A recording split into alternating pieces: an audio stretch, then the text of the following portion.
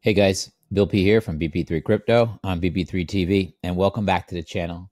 So I just been going over a lot of stuff tonight, personal research, have like pages and pages and notes that have been taken, and most of it is to do with a lot of these articles that I'm coming across. Oh, remember, this is educational advice only and not financial advice. Sorry about that. That's my Betagram popping up. I don't know if you guys use Telegram or Betagram, but I switched over to Betagram. One of the YouTube influencers, Crypto Rich, turned me onto it. I like it. Works better than Telegram because it's Betagram. No, but check it out. Seriously, it's got some cool features. I do like the fact that I can put all the alerts right there in this one little bell. Well, I'll show you. Well, we'll do a video on that later. Betagram. Sorry about that. Anyway, so yeah, here is something that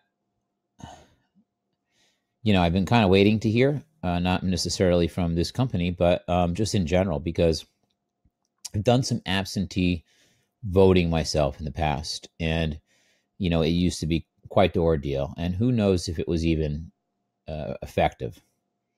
It made us feel, though, as citizens of the United States, that we got our say. So we actually are required by law to vote. So we went through the absentee voting system. Well, as soon as all this blockchain technology came on and everybody started looking at different ideas, it wasn't long before somebody brought up this fact that how blockchain could be used directly to make voting secure, safe, almost the same right there, redundant. But I mean, secure is in the fact that maybe not hackable, safe, and your vote's going to make it there, not fall into any other hands. Very cheap, very fast, right? So why not? And then the fact that like a lot of this blockchain technology is runnable, maybe a new word there, is runnable on smartphones.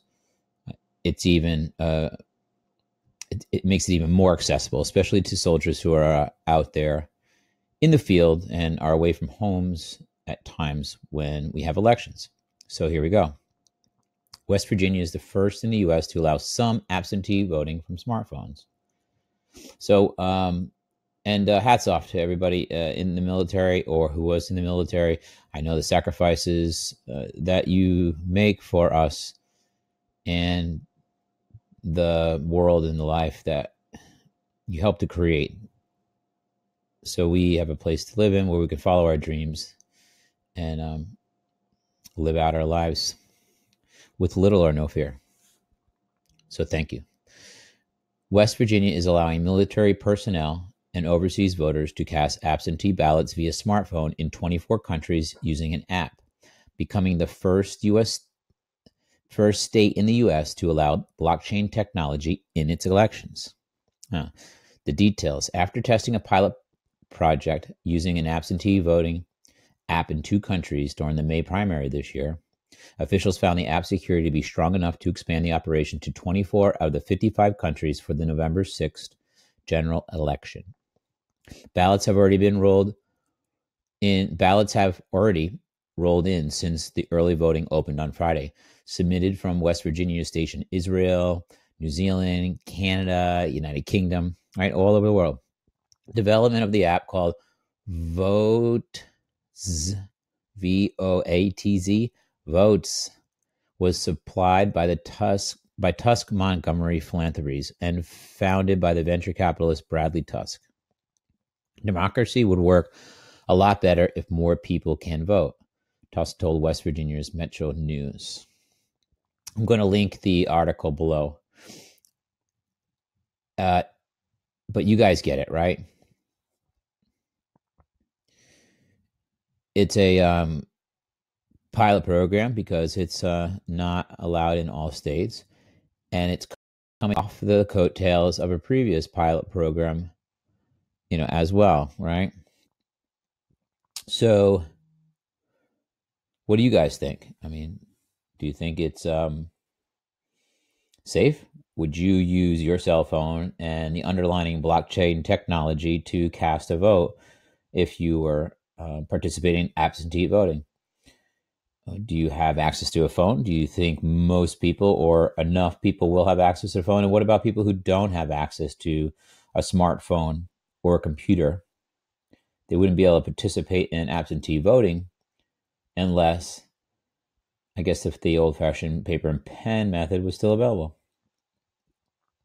I personally already expressed my opinion at the beginning. I've been waiting for something like this to come along, and I actually do think that this is a really good idea. Using the blockchain technology to make things quicker, safer, and faster, allowing access to more people, hopefully will increase the percentage of people that participate in our absentee voting process that are allowed to. I'll leave the link below. Feel free to check it out. I encourage you to pop up a couple more articles and look into them for yourself. But let me know what you think. This is Bill P. from BP3 Crypto on BP3 TV with educational advice only. And, I'm honestly impressed. This real world application for the blockchain technology is a home run in my book. Have a great night. Talk to you soon. Ciao.